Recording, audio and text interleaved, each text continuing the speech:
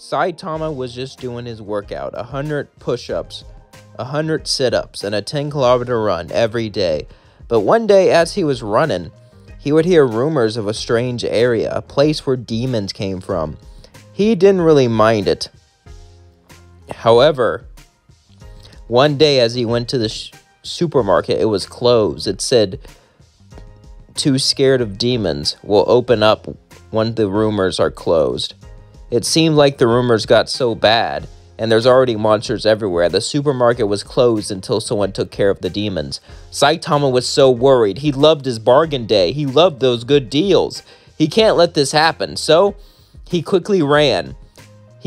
As Saitama would simply run to the location to investigate the rumors. As he got there, there was a strange cult there, and there was a bird-like owl man who looked at him.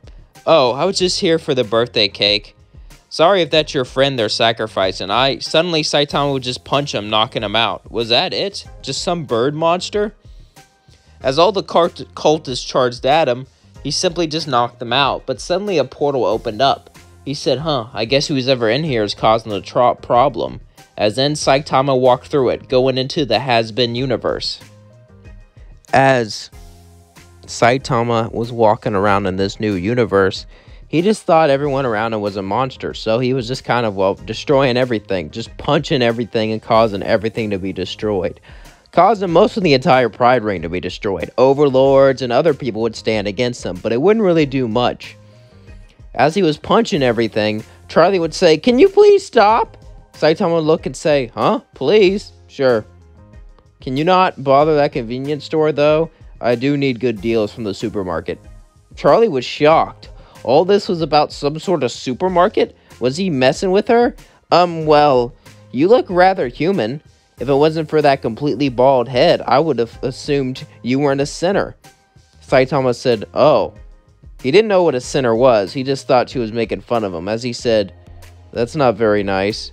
"Well, sorry, I didn't mean to mock your boldness. Just we all have traits since we've gone down here, you see.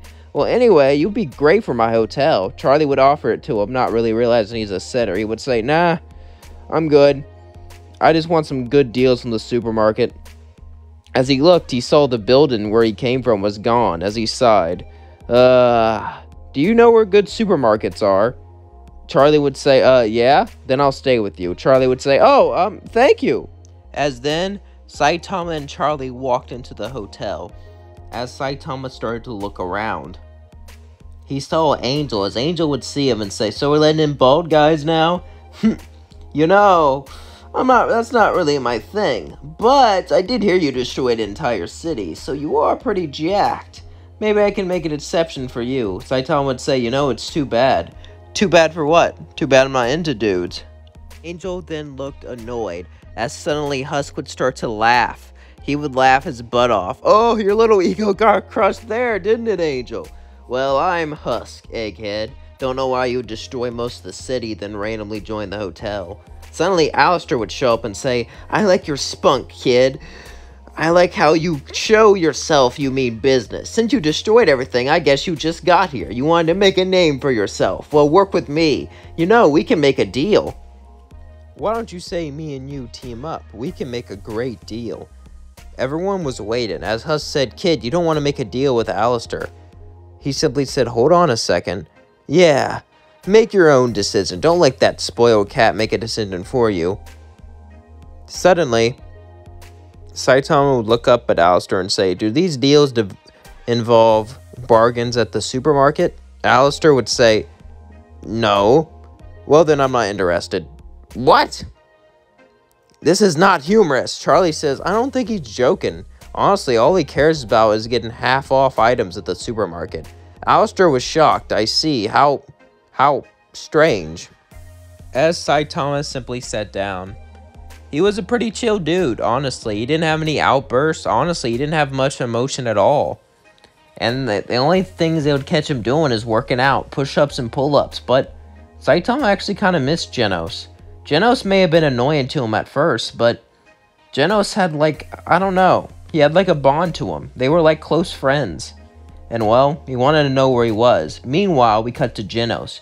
Genos would be looking over the footage of when Saitama walked through the portal.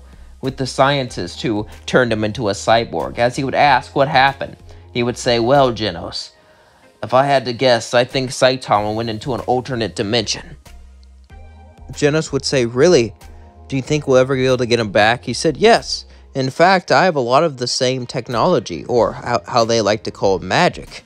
Really, all the spells is just complicated technology I can set up. It'll only take me about a couple weeks." Genos said, "Really? Only a couple weeks? Alright then. I know Master will be okay. If there was anyone stronger than him, then the human race could not exist. However, I am still worried." "Worried? Why is that?" "He's the strongest man I've ever met, and a brilliant teacher, but he's become so powerful, mundane things no longer affect him. And I feel like someone could take advantage of that." As then we cut back to Saitama. As Charlie was getting ready for the battle, they didn't really know what to do with Saitama. After all, he showed up not too long before Adam was supposed to show up, but he was destroying the entire city, so the only way Charlie could get him to stop was to ask him to join. He didn't expect he actually would. Charlie would say, "Hey, you're pretty strong, aren't you?" Saitama would say, "Yeah, I suppose so. Why?" Saitama would say, curious. Charlie would say, "Wow, you must have really have arrived here. Looks like Alistair was right. Anyway, there's gonna be some angels coming down to wipe us out. You think you can fight angels? Aren't they the good guys? Why would we want to do that?" Charlie would say, "Well, they want to exterminate and wipe us all out." "Oh, that doesn't sound very good. I'll talk to them about it." One Punch Man would stand up. "Talk to them? No! Saitama, you're gonna have to fight them." "Nah, it's cool. Don't worry, I can handle this. You guys don't have to get your hands dirty."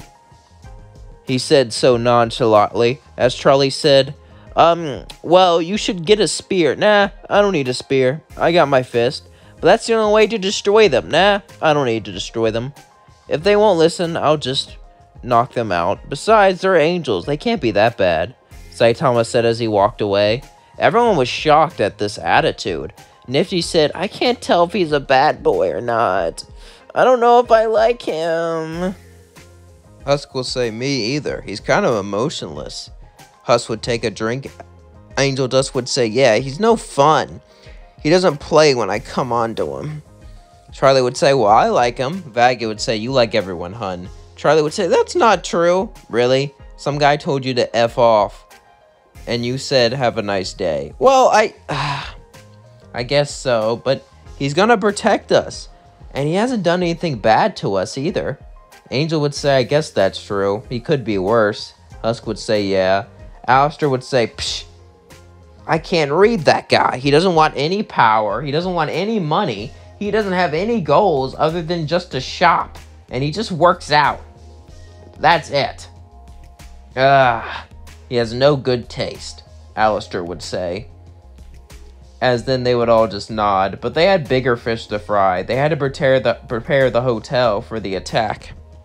As Charlie and everyone else got their weapons ready and gathered an army, Saitama didn't do anything except for push-ups and sit-ups and a 10-kilometer run every single day.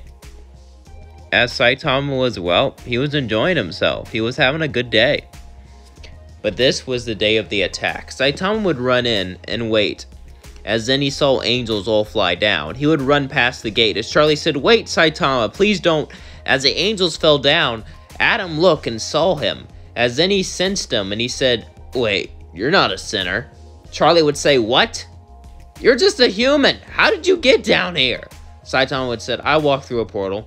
"Oh, well, this has literally never happened before." "Well, I don't know. Just move out of the way and I won't destroy you." "Nah, you see, destroying people is wrong, so I was gonna try to ask you to stop." Adam would say, "Don't say they brainwash you. You're a human. You shouldn't worry about demons like them." Saitama would say, "Demons like them, huh? That seems kind of rude. Besides, why can't we all just relax?" Adam would say, "You're making me mad.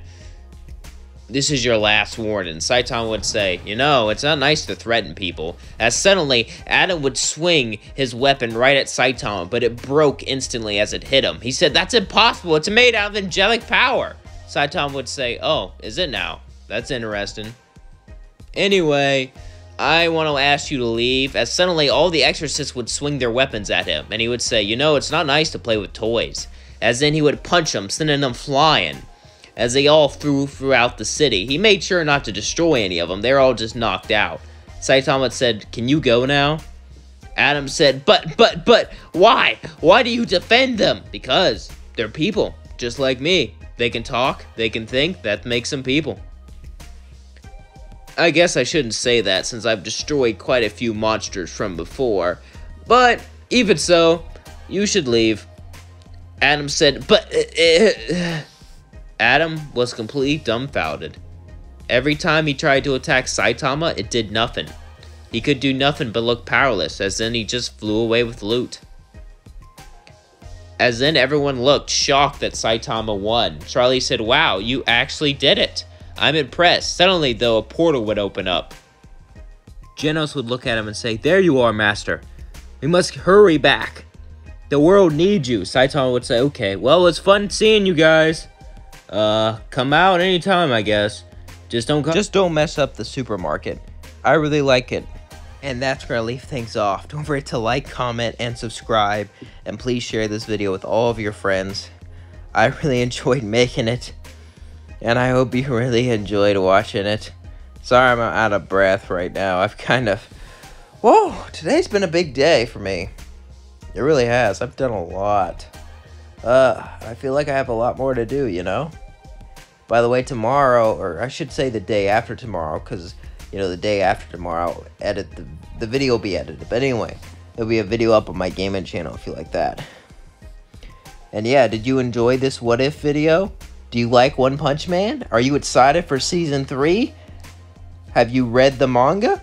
Let me know down in the comments below. And who is your favorite One Punch Man character? Let me hear it. I bet majority of you will say Saitama or Garo. Garo is my favorite, honestly. I love Garo. He's like the villain with all the traits of a hero. And that fight where he fought those 7 heroes, that was just awesome. Man, Garo is so cool. I used to listen to Garo AMVs like all effing day for like 4 weeks straight. Do people still listen to AMVs? I'm sure they do. I listened to them like for like 2 months and I never listened to them again. Anyway, that's enough of me. Love you all. Hope you had a great day. Peace out.